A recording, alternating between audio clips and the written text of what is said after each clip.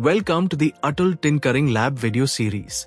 Atal Tinkering Lab empowers you to transform your innovative ideas into reality.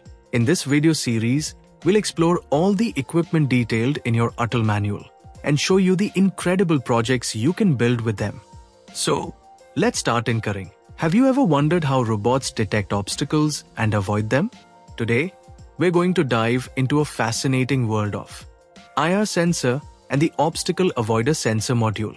By the end of this video, you'll know how they work, their key components, and how to connect them to an Arduino for a fun project.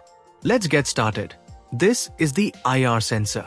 It has tiny infrared lights called IR transmitters that send out invisible infrared light, and little detectors called IR receivers that see if the light bounces back or not. Think of them like robot eyes that help the robot know what's under it. Let's break down the obstacle avoider sensor module. IR emitter emits infrared light.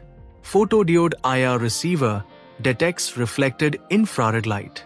Comparator processes the signal and decides if there's an obstacle. Potentiometer adjusts the detection range. Output pins sends signals to the Arduino. This module sends a signal when it detects an object and does nothing when there's no obstacle. Here's how it works. IR emitter emits light.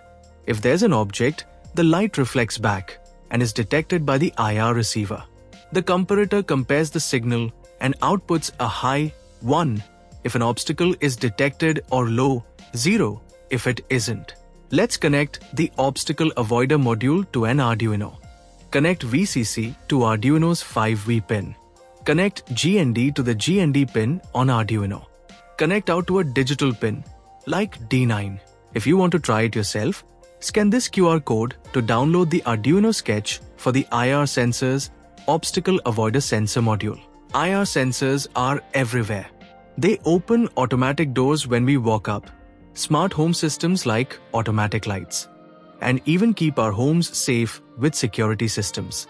In robots, they're super helpful for moving around obstacles. Now you know what IR sensors are and how they work.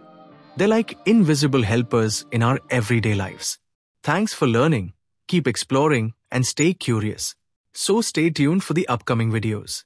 Like and subscribe to the channel.